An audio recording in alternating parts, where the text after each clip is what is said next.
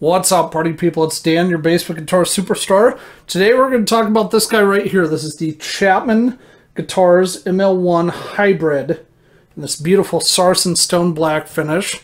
These are mahogany bodies with a maple veneer top.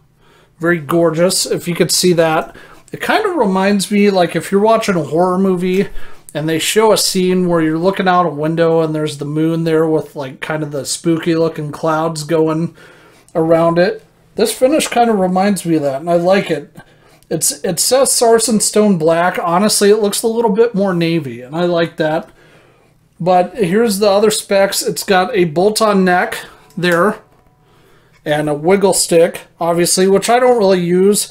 This one's a little bit different, though. So on this tremolo system, there's actually a little Allen wrench thing here, where you can tighten this down using an Allen key. So that way you don't have to screw it in. You don't have to rely on just the friction of the guitar. I really like that, even though I don't use this, but I could see that being very, very helpful for other guitarists. That way during a gig, you don't have to worry about that falling off. Volume and tone knob, 5-way selector switch here. We got in the neck and middle position, we have Chapman Venus Witch single coil pickups. I just love the names that Rob comes up for all this stuff. It's pretty awesome. And then a Chapman Sonorous Zero humbucker in the bridge position there. Other thing about this guitar, you have a roasted maple neck and fretboard. And I'll give you my opinion on that at the end of the video. Chapman 18:1 ratio tuners here. Now, I am going to be up front with you. When I first got this guitar, it was not, like, it did not stay in tune at all. But, however, once I did a restring and graphited the nut, it's been great ever since. Like, for instance, this morning, when I went to tune this thing, it was pretty much in tune except for the E. I needed to tweak just a little. It was a little flat, but I haven't played this guitar in like 2 weeks, and it stayed in tune, and it's in my basement. So if that tells you anything about once you get the initial tuning stability figured out, it's pretty awesome. The fretboard on this is smooth. That's one thing I think, one of the many things Chapman does a great job at. There's not a sharp fret on this thing. And the neck is probably in the middle. Not too thick, not too thin. I like it. But anyway, we're going to plug this in. For amps, we're using my Trainer YCV40 tube amp. And then for drive, we're going to be using the Zoso preamp overdrive from my buddy Danny Kreider over at Noise Pollution Effects. Give you an idea how this sounds with, you know, more natural amp tones. That's kind of modeled after the old high watt 100 watt amps that Jimmy Page used to use live. And yeah, we'll go through a deep dive of this, show you how it sounds clean and with drive. Give me a second to get this plugged in, then I will bring you guys back and show you how it sounds. All right, party people, we're back. We got the Chapman ML1 Hybrid plugged in, tuned up, hooked up to the Trainer YCV40. And we are going to be giving you some tones with this thing. I'm playing an E standard tuning. Stay Metal Ray actually does a really wonderful preview of the same guitar, and he plays in drop D, just to give you an idea of what this sounds like with drop tunings, because these do really well with drop tunings traditionally. I'm going to post a link to his video in the description so you can go watch that and kind of get an idea of the versatility of this guitar. Keep in mind, as always, that the Siren Pedals anvil is going to be plugged in the background for some compression, so that the guitar doesn't sound like a giant wall of gobbledygook on your end after I edit. So let's do this. Let's give you some clean tones. We're going to plug this in, turn the volume up here, give you some clean tones, or as Snoop Dogg likes to say, clizzle toe nizzle.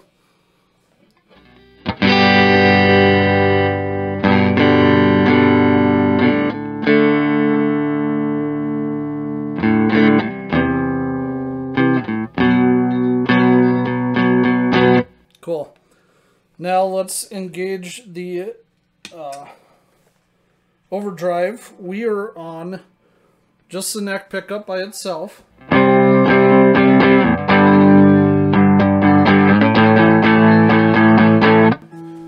me turn the amp up just a skosh here.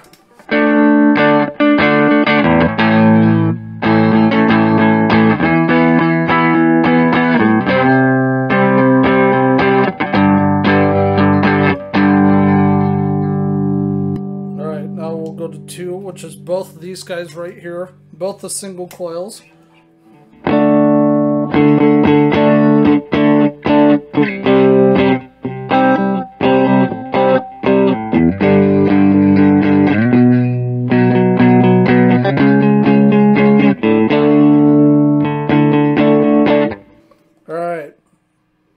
Let's do this. The tone knob is dimed here. We're going to do the middle setting, which is just the middle pickup here.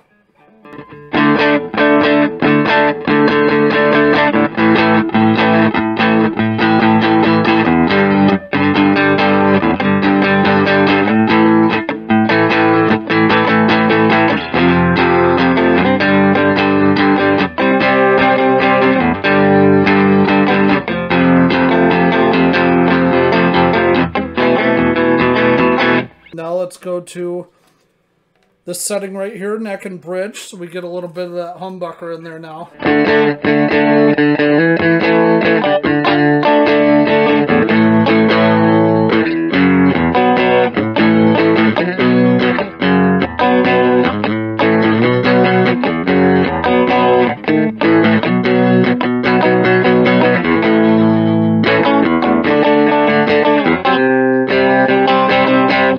Okay, now setting 5, which is just the bridge pickup.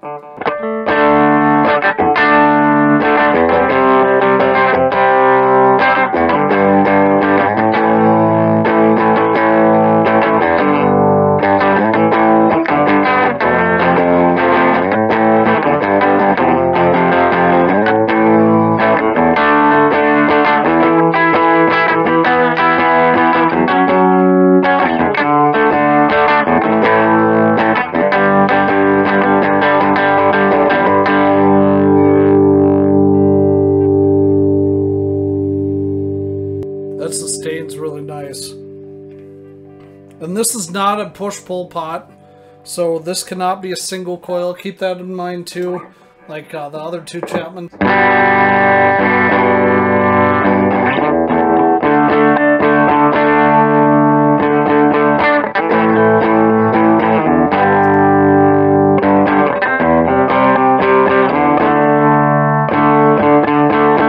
Alright, we're going to turn the bass up on the pedal here, and then turn the drive up a little bit too.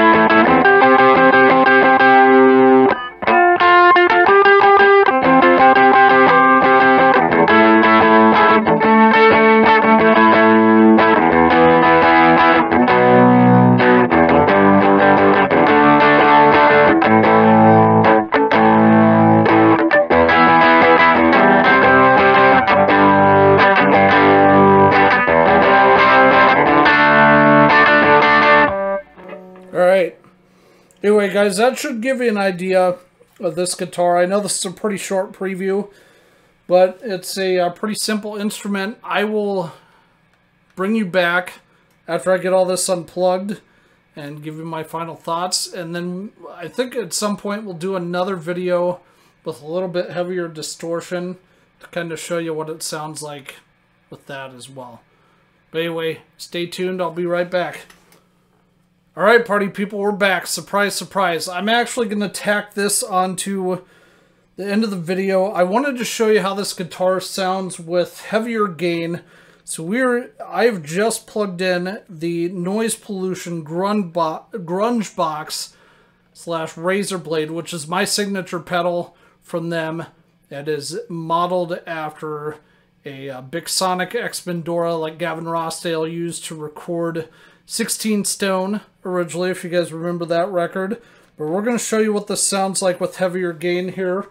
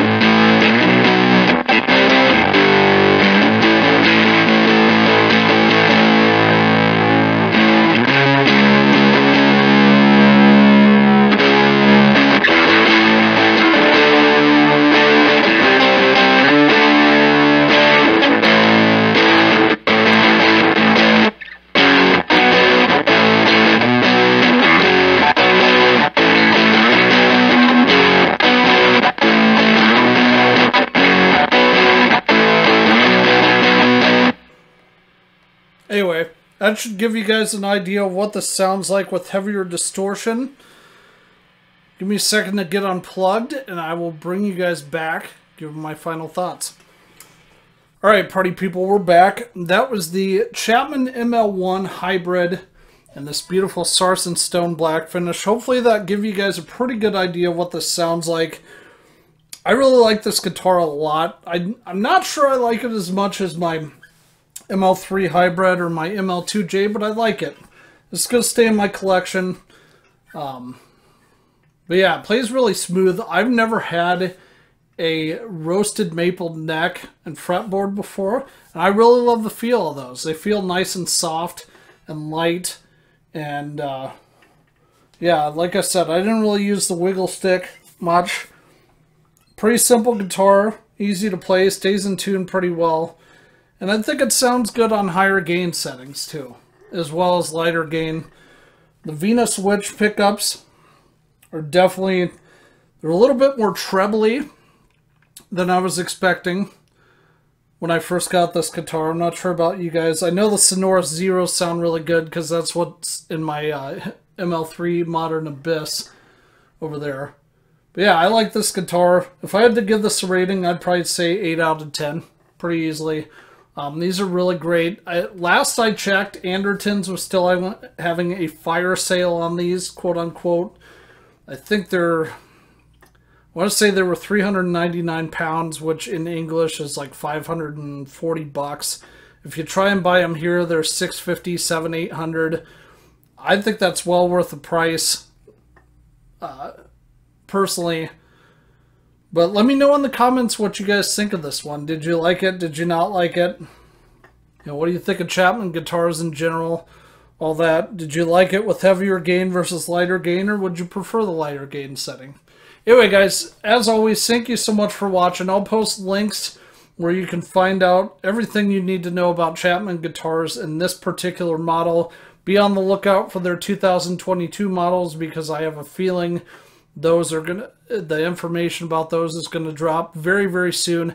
As always, thank you so much for watching, and have fun playing.